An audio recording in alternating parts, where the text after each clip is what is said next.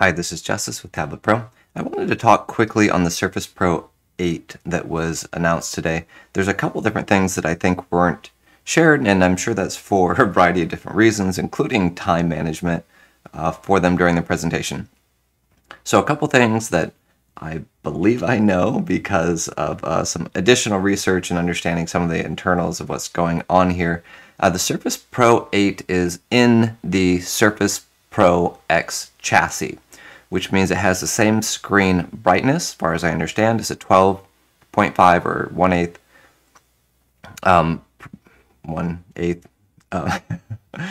increase in brightness. So that means from the Surface Pro 7, 7 Plus 400 nit brightness, it's up to 450, which is what the Surface Pro X is.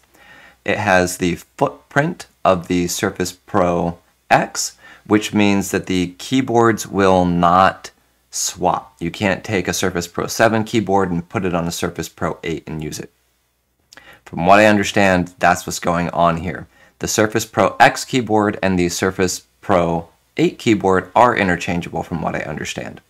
So those things are really important. Those are questions that I had. Battery, I believe, is the same or very, very similar to the Surface Pro 7 Plus, which is a significant improvement. The Surface Pro 8 uses a slightly more powerful processor than the Surface Pro 7 Plus. The Surface Pro 7 has a considerably slower processor. There's a big jump between the 7 and the 7 Plus, and this is almost exactly the same jump. 7 to 8 or 7 to 7 Plus is about the same. The Surface Pro 7 is not cheaper. The Surface Pro 7 Plus isn't cheaper than the Surface Pro 8. Don't buy the Surface Pro 7 Plus anymore. It doesn't have the 120 Hz refresh screen. It does not have the improved inking experience, which I'm told is actually significantly better than the Surface Pro 7, which includes the Surface Pro 7 Plus experience.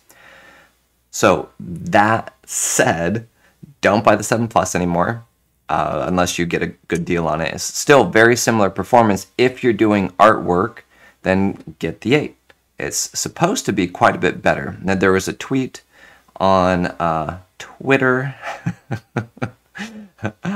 and she's talking about the artist who was featured in the presentation. Let's go right here, and let's see. I just sent her a message and asked her directly. I will throw her response up here on the screen, right over here, actually. And nope, I don't know how to use Twitter. Oh, click on here. My question. She said, I'll show you here. It says, let's see. Someone said that you'd mentioned that jitter is gone. Is that true? Anything else you can share about drawing on the 120 Hz display? It just feels nice. I don't know. I used a 7 briefly and I didn't like it at all, particularly the pen, but this is like a whole other ball game, honestly. You definitely have to try it yourself, but I like it a lot.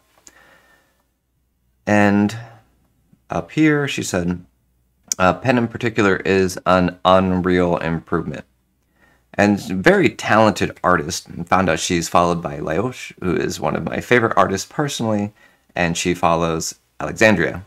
So I think that's cool. Anyway, Alexandria is saying that it feels like a unreal improvement. What does that mean? Does it mean that the jitter is gone? I was told that from another source, but I can't confirm it yet. Apparently it is considerably better. And I believe it. The Surface Slim Pen 2 is supposed to be a significant improvement with haptic feedback. I think that's really neat, but I don't really think that that's necessary for artists. I think with the price difference between the two, by the way, I don't think a third-party Bluetooth keyboard like the one I mentioned, the Ulogic one, I don't think that will work for the Pro 8. I think that the ports, the little magnetic slots on the bottom are spaced differently. If it's the same, which I believe it is, as the Surface Pro X. Surface Pro 7 keyboard will not fit. You could probably snip those off on a Bluetooth one, and it might still magnetically attach. We'll see. All right, if you guys have other questions about the Pro 8, ask it here. It is a larger device than the Pro 7 by about 0.3 inches in